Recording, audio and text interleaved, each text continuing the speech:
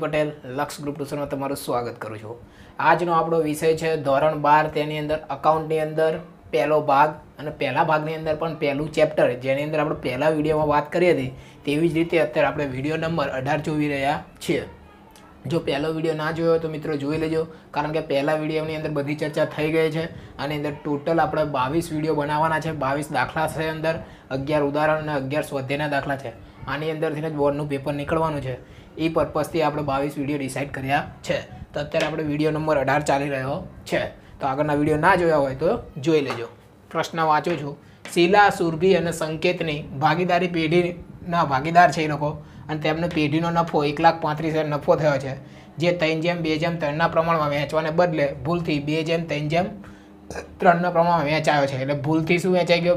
વેચવાનો હતો એ લોકોને 3:2:3 માં અને વેચાઈ ગયો છે 2:1:3 ના પ્રમાણમાં વેચાઈ ગયો છે। તો આ ભૂલ સુધારણાને મૂડી ખાતે શું અસર થશે એ આપણે નોંધવાનું છે।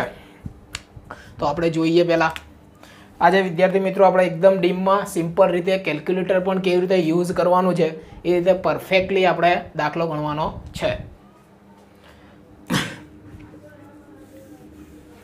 તો વેચવાનો હતો 3:2:3 ના પ્રમાણમાં અને વેચવાનો તો 3:2 ના પ્રમાણમાં વેચાઈ ગયો ભૂલથી 2:1 ના પ્રમાણ। એટલે ભૂલ હોય એ માઇનસ થાય અને સાચું હોય એ હંમેશા શું થાય મિત્રો? પ્લસ થાય। આટલું પહેલાં ડિસાઇડ કરવાનું આવા દાખલામાં।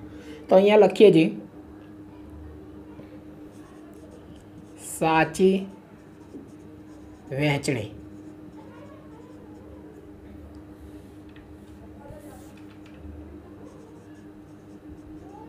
નફાની સાચી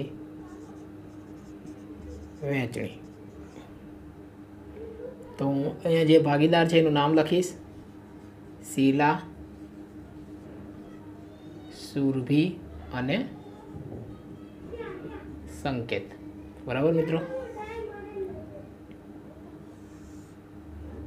खाना पाड़ी दઉં છું। અહીંયા હું નામ આપી દઉં છું વિગત। અહીંયા આપણે બધી વિગતો લખીએ એટલે વિગત। એવું જરૂરી નથી મિત્રો કે ખાના પાડીને જ ગણવું, પણ આપણે ખાલી સારું લાગે એના માટે ગણીએ છીએ। તો મિત્રો આપણને 1,35,000 રૂપિયા કુલ નફો છે। એની અંદર આપણે 3:2:3 એ તો સાચું પ્રમાણ છે, એટલે કે 3 ને 3 6, 7 ને 8 ટોટલ ભાગ કેટલા છે? 8 ભાગ છે। એકવાર પ્રશ્ન વેરીફાઈ કરજો। 3:2:3 ના પ્રમાણમાં વેચવાને બદલે ભૂલથી 2:1 ના પ્રમાણમાં, એટલે કે આ ભૂલ છે એ માઇનસ થશે। તો અહીંયા સરવાળો કરે 3 ને 3 6 ને 2 8 અને એ 8 ભાગનો ટોટલ નફો છે કેટલો? 1,35,000। એટલે પહેલાં તો આપણે શું કરવું પડશે? 1,35,000 આ કેલ્ક્યુલેટર છે મિત્રો, હું ધ્યાનથી જોજો, હું અહીંયા કરીને બતાવું છું કે આપણે 1,35,000 છે। પહેલાં આનો સરવાળો કરી 3 ને 3 6 ને 2 8 થઈ ગયા। તો આપણે 1,35,000 રૂપિયા, આશા રાખું છું મિત્રો દેખાતી હશે। કુલ ભાગ કેટલા થયા મિત્રો? કુલ ભાગ કેટલા થયા છે? 8 તમારા। તો કુલ 8 વડે હું અહીંયા ગાડી ભાગી દઈશ। તો આ 8 વડે હું ભાગું છું, એટલે કે એક ભાગમાં કેટલો જવાબ આવ્યો? 16,875। તો આપણે એક ભાગમાં 16,875 આવે, પણ અહીંયા આપણે કેટલા ભાગ છે? 1 ને 3 ભાગ છે, એટલે 16,875 છે। 16,875 ગુણ્યા 3 ભાગ એટલે 50,625। 50,625 એ શીલામાં આવ્યા હશે। 50,625 જેમ અહીંયા 3 ભાગ છે એટલા બી 3 ભાગ અહીંયા જ છે, તો અહીંયા બી એ જ આવ્યું હશે 50,625। તો મિત્રો 50,625 50,625 તમને દેખાતું હશે, આશા રાખું છું। ત્યારબાદ લખ્યું છે કે 1,35,000માં જે સુરભી છે તેનો તો 2 ભાગ આવ્યા છે। તો ફરીથી એકવાર કે 1,35,000 રૂપિયા હતા અને કુલ ભાગ કેટલા હતા? 8। તો કુલ ભાગ 8 હતા એટલે 16,875 એક ભાગમાં આવ્યા। તો સુરભીને કેટલા આલવાના? 2 ભાગ। તો ગુણ્યા શું કરી દેવાના? 2 કરી દેવાના મિત્રો। થઈ ગયા। તો આપણે આવે છે 33,750। તો 33,750 લખીશું।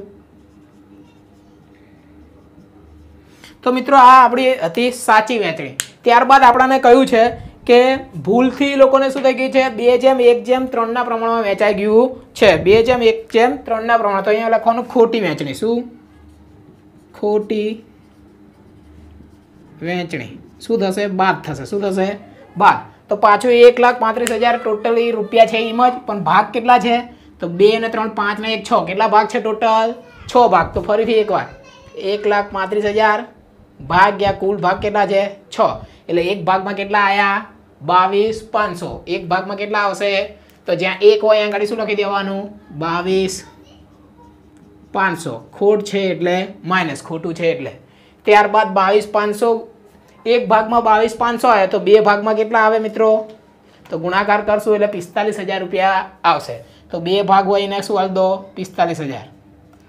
ત્યારબાદ 22,500 તો હતા જ એક ભાગમાં હતા ને, પછી અહીંયા આગળ કેટલા ભાગ છે? 3 ભાગ. તો 3 વડે ગુણી કાઢ્યો ગુણ્યા 3 તો કેટલા આયા?